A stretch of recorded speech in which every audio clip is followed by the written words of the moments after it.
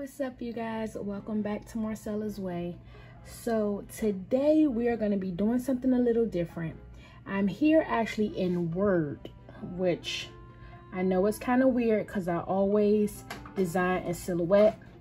I have my sublimation printer doing a head cleaning right now, so I can make sure there's no issues with that. But so basically what I'm going to be doing is I'm going to be taking this design that I designed in Word because my laptop acts silly sometimes and I don't have time for it today. So I designed this in Word. I got a PNG pattern from the internet and I just spaced them like this on Word.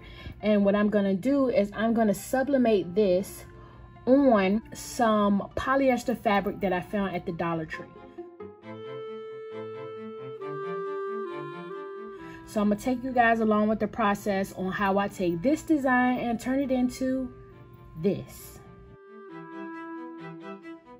So we're going to go ahead and we are going to get started on this, and I'm going to take you for a ride. So you guys hold tight. Stay tuned for the intro.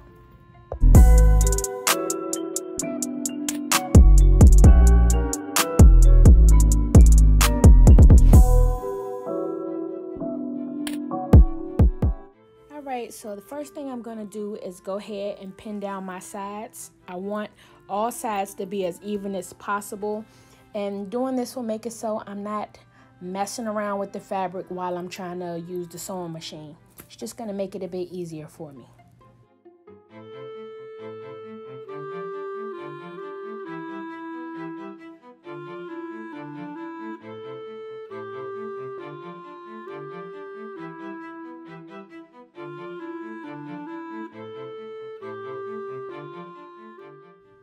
Okay, so I have all the ends pinned down, and now I'm going to use my Brother Essie 600, and I'm going to start with my first seam, which is going to be blue on the top and white on the opposite side.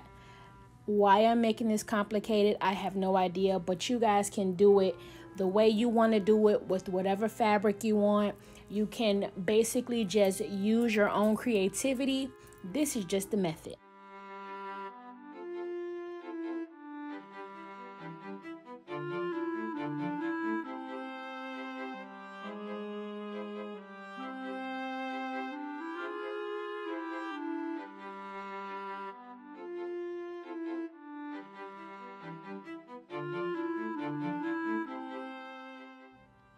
Okay, so I already have the blue side down, which is white on the other side, and then on the other side it'll be white, and then on the other side it'll be blue. So what I'll do is I'll do that all the way around, and then part of the seams will cross over.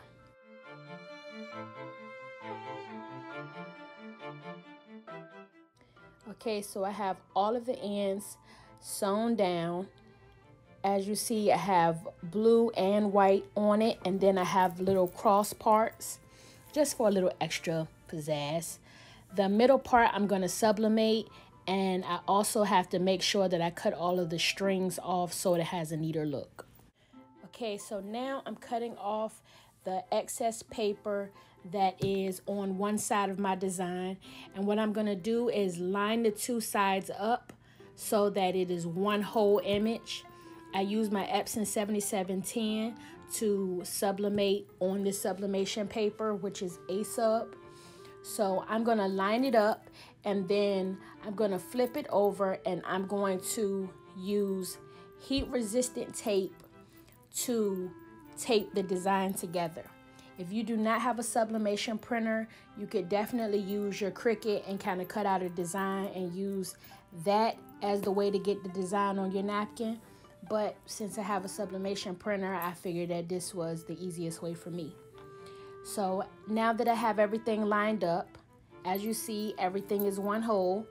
And what I'm going to do now is I'm going to cut all of the excess paper from running design, do a pre-press so I can get all the moisture out.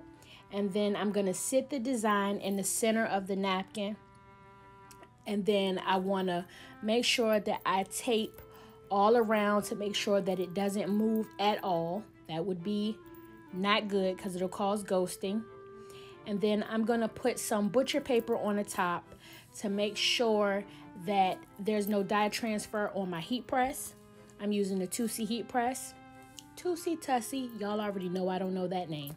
So now I'm going to pull off the paper, and I noticed that although the colors are good, it didn't turn out as bright as my other one did. So now I'm going to use this little wicker ball that I got from the Dollar Tree. It was called a vine ball, and it came in a pack of 3.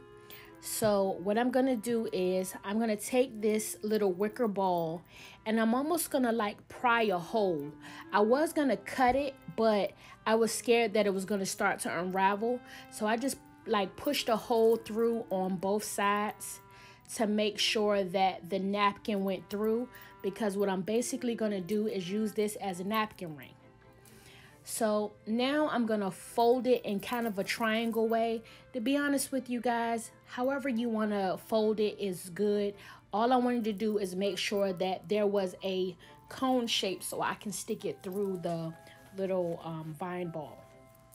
So once I get finished doing that, like I said, I'm going to take the little vine ball and I'm gonna stick it through. And once I get it all the way through, then I'm gonna spread the top part out to give it a more full look. And you will see that in a minute. Yeah, so this is the finished product. Thank you guys for watching this video. Leave a comment in the comment section if you like this design or ever done it before. I appreciate you guys for coming back to Marcella's Way, and I'll see you guys again soon.